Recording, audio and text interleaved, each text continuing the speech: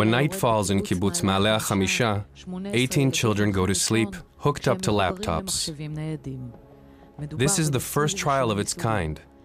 At night, their blood glucose levels will depend on these computers that function as an artificial pancreas.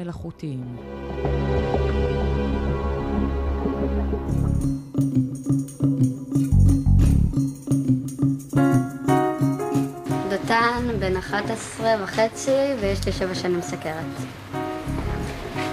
חדין שעת, ואני בת 12 ויש לי 4.5 שנים סכרת. Here, 18 children with diabetes get acquainted with one another. יש לי 13 סכרת, ואני לא זוכרת, ואני די רגיל לזה. תגיד את זה ככה. בוא נעשה ככה, יש לי 7 שנה סכרת ואני די רגיל לזה. זהו, הם נותנים יותר מדי זמן לשיחות האלה. 5 דקות לשאלה של חצי דקה. Dotan Yam Sirkis has been sick as long as he can remember. He's an excellent tennis player and feels like an ordinary child. Almost. 3 מקצועות בחיים. אני לא יכול להיות לו טייס של מטוס נוסעים, מטוס פרטי אני יכול, ואני לא יכול להיות נהג אוטובוס או נהג מונית. זהו, חוץ מזה, לפי מה שאני יודע, אני יכול לעשות מה שאני רק רוצה.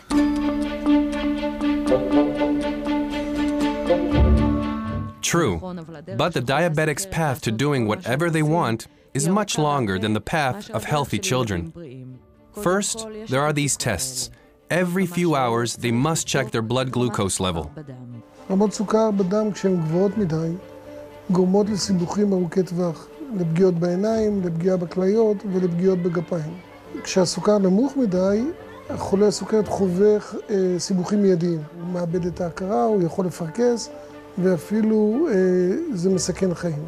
אתם לא מתחילים לאכול לפני שהמדריך ראה מה יש לכם בצלחת ורשם את מה שיש לכם בצלחת, ושהרופא אישר לכם בולוס עליו.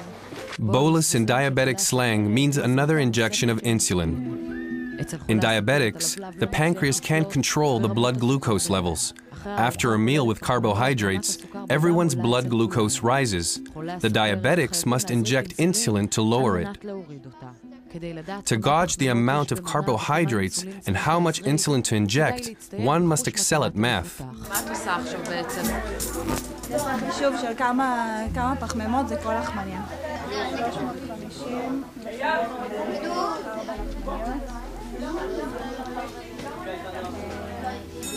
7 גרם, 35 זה לחמניה, תני 10 גרם. כל פעולה שאני עושה או אוכלת, אז אני צריכה לעשות את זה לפני. אני צריכה להזריק את האינסולין ואני צריכה למדוד. זה כאילו חצי מהדברים שאני עושה, אז כזה לוקח חצי מהחיים.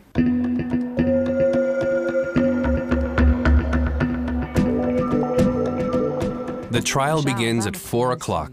The children enter a room with 18 laptops, and for the first time, they hook up to the artificial pancreas. זה מרגיע. זה מרגיע? כן. מה בזה מרגיע? שהניסוי מתחיל לעבוד. הלבלב המלאכותי בא להחליף את הלבלב הפגוע של חולי הסוכרת. How does it work? 2 devices are hooked up to the child's body. One is the insulin pump. The other is a sensor that monitors the blood glucose levels. The artificial pancreas should link these 2 devices by getting data of the glucose levels from the sensor and automatically instructing the pump how much insulin to inject. וכמה תקוות אתה תולה בניסוי הזה? אני מתאר לעצמי שזה יצליח. זה הכל עושה לבד. אם צריך זה מזריק, אם צריך זה מונע את ההזרקות, זה הכל לבד. אנחנו לא צריכים להתעסק בזה. אתם יכולות לדמיין שוב חיים כאלה שאתם לא מתעסקות בזה יותר? יהיה קצת קשה להיפרד. כן, יש בזה דברים טובים גם. מה? קודם כל זה יותר אחריות, אז זה יותר מלמד אותך איך להיות יותר אחראי. From now on, the children will be connected to the laptops, to their artificial pancreases at all times, even when they watch a movie. אנחנו רואים את ההחלטות שהלבלב הזה עושה. הוא החליט להזריק פה יחידה אחת. כשרמות הסוכר מתחילות לעלות, הוא מעלה חזרה את קצב הזלפת האינסולין. כל ההחלטות האלה נעשות אוטומטית על ידי המחשב.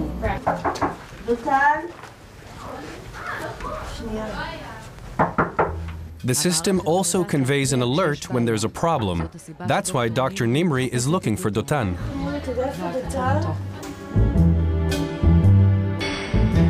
When Dr. Nimri finds Dotan, Eran, the trial engineer, is already with him.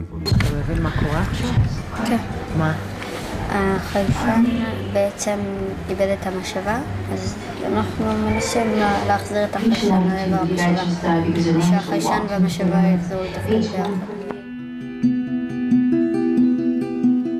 The malfunction is repaired and Dotan goes to his room. A phone call from home. אבא. היי דותן, תגיד לי איך הסוכר שלך? הסוכר די מאוזן. מה קורה אם אתה תהיה ביצע לילה נמוך? הכל עולה במחשב הגדול של הרופאים בלייב. 10:30 and it's lights out. 18 artificial pancreases are now put to the test. דותן, בסדר. 120. The doctors and engineers are alert in the control room. זה 73 בסנסור, אבל החיישן שהיה יותר גבוה, ניצן 76, הרן, קורא אותו 76. הסוף של הפרויקט הזה זה ילדים מטופלי סכרת שלא חושבים על הסכרת שלהם. פשוט מאוד.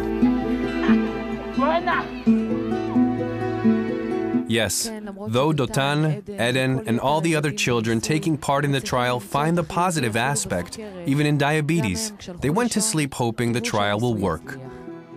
That one day they will wake up and no longer feel the disease known as diabetes.